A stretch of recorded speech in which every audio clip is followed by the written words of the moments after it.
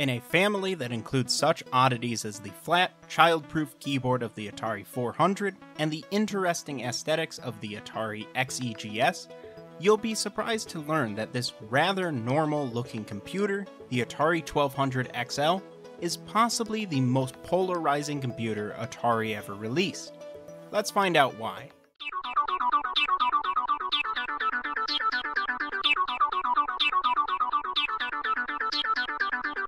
Hi, I'm Jacob with Tech Retrospective, and this is the Atari 1200XL. It's possibly the most pivotal computer in Atari's history. At the same time, it was a terrible flop that left a lot to be desired. To find out how both can be true, we need to look at how this system came to be. Thanks to their numerous successes in the arcade business and their pioneering work in the early days of home video games, Atari was already a household name in 1978 when they announced their next big venture, disrupting the fledgling home computer market with two brand new home computers. These systems were the affordable Atari 400, sporting a rather unique keyboard, and the Atari 800, a high-end system representing the peak of technology for the time. Both of these systems were built on an extremely powerful chipset based around the MOS 6502 processor, offering powerful and flexible graphics and superb sound. If you'd like to know more about the specific hardware used in the 400 and 800, I did do dedicated videos on both of those systems, so make sure to check them out. Now, the platform that those systems were built onto was very forward-thinking, but these systems aren't perfect. The two big issues here were ones that Atari didn't have control over. First was the immaturity of the computer market. Computers hadn't yet been proven to be necessary devices in every household, and were still intimidating to the vast majority of consumers. It would take a few more years for the widespread adoption of home computers to catch on. The second issue was price. Now, don't get me wrong, these systems were expensive, but they were still a great deal compared to much more expensive setups like the popular Apple II. Still, the power of these systems came with a price tag outside the reach of most consumers. Not helping the situation was that both systems had to adhere to strict regulations set by the FCC regarding RF interferences. In order to pass these restrictions, the entire computer would have to be built inside a metal shell, adding a lot to manufacturing costs that were already quite high thanks to the inclusion of multiple daughter boards in the design. And unfortunately, with starting prices of $550 for the 400 and $1,000 for the 800, sales would be an uphill battle. Both systems would remain fairly popular in their first few years, but it was clear that Atari's platform had not reached its full potential. By 1982, Atari felt the time was right to develop successors to the 400 and 800. Advancements in miniaturization and the relaxing of FCC regulations meant that they had a lot more freedom with their new line's design. But they would have to be quick, as the computer industry that had felt wide open just 4 years ago was getting very crowded with new players like Texas Instruments, Commodore, and even IBM. These new designs were internally called the Sweet 16 project. Like last time, there would be both a low-end and high-end model. These were the 16K Atari 1000 and the high-end no compromises 64K Atari 1000X.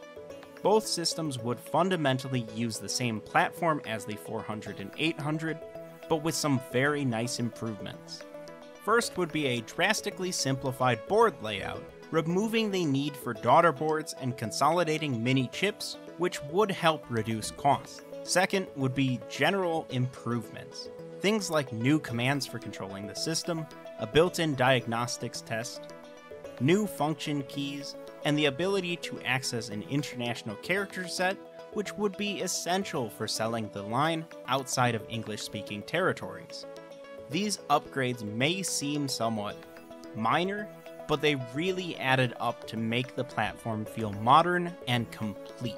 Third was the inclusion of an extremely advanced expansion system. This system was the killer feature of the new platform and was a big focus for Atari in promotional material. This system would have given users unheard of levels of possibilities. And with the accessory known as the 1090 expansion system, users would gain 5 additional expansion slots, which then could have even allowed users to make their systems IBM compatible with the right daughter boards.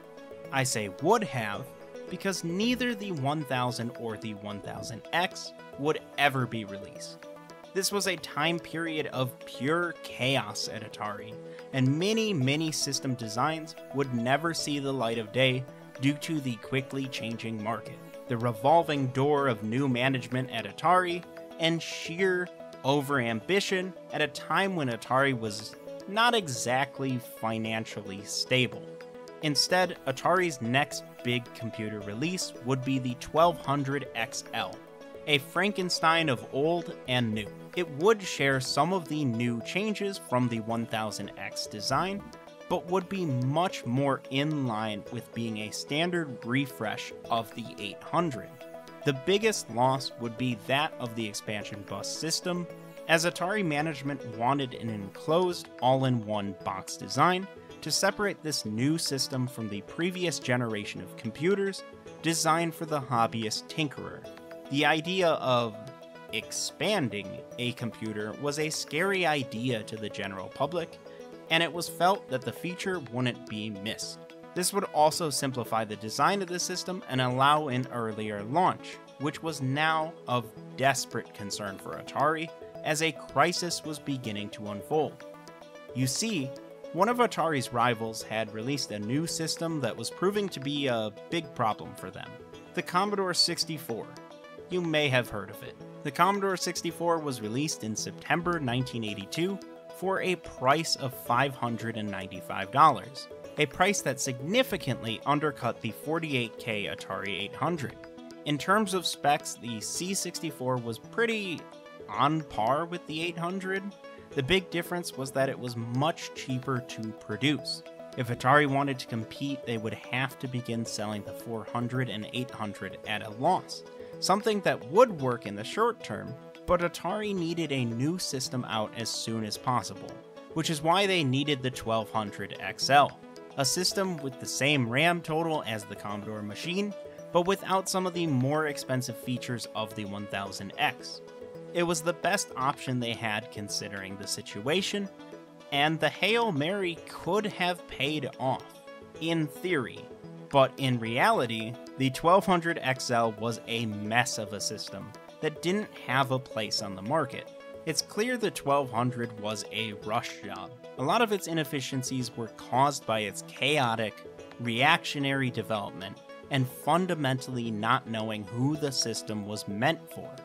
For one of the best examples, look at the system's video display circuitry. It was a minor change from the 800 design, meant to improve the system's video quality.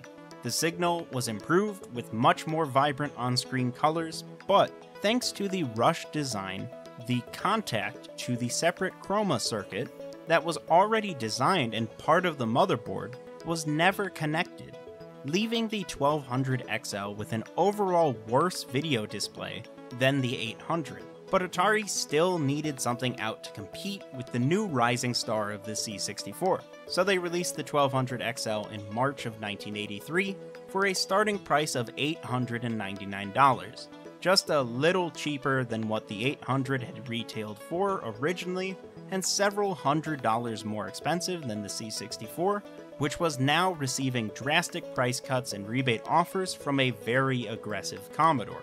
Reviewers at the time liked the quality of the system a lot, but a sentiment that it was an overpriced compromise of a system were omnipresent. The 1200XL was a flop out the gate, costing Atari precious resources and credibility that were already dwindling. Part of the real irony of the 1200 was that its release actually caused a significant uptick in sales of the original 400 and 800. Which dealers were now discounting to make room for the new hardware. They ended up being much better deals than the overpriced 1200, It didn't help that the 1200 had issues playing a select number of third-party games from the 400 and 800, giving the impression that you were getting less for more. Still, there's a lot to like about the 1200XL. The many small improvements it made were, in fact, pretty great, and the new case design was wonderful, evident by the fact that it would be reused several times. The 1200XL also offered one of the best keyboards on the market at the time, offering a smooth, velvety key press. But really, it comes down to the Commodore 64. I firmly believe that if Commodore hadn't been firing on all cylinders, then the 1200XL would have never existed in the first place, and Atari would have had more time to release their real next-generation systems. Who knows what that alternative timeline could entail.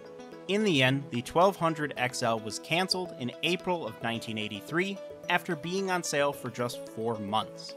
And 2 months after that, in June, Atari would introduce the world to the 600XL and the 800XL, 2 new systems that would stick to the design laid out by the 1200XL, but fixing some of its issues and cutting costs considerably to sell at an actually competitive price point. They technically were downgrades from the 1200, removing the function keys and using a much less premium case and keyboard, but they actually fit into the new market of low-priced computers quite well. And while they wouldn't beat the Commodore 64, which would go on to be the best-selling computer in history, they still would sell quite well, with the 800XL going on to be Atari's most popular computer ever released.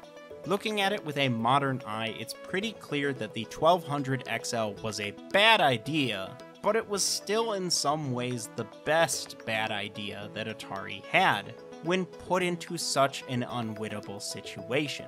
At least the 1200XL has gained appreciation with Atari fans as the cult classic of the line. It's fairly common for those who really are into the Atari 8-bit family to replace the 1200 standard operating system ROM with one from an 800XL, giving them the best of both worlds.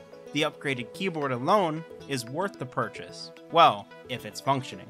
Unfortunately, the keyboard design of the 1200XL is an issue for collectors as the mylar connecting the keys to the circuit board degrades over time. It's a fairly common issue that renders the machine unusable. Thankfully, replacement kits can be found pretty easily.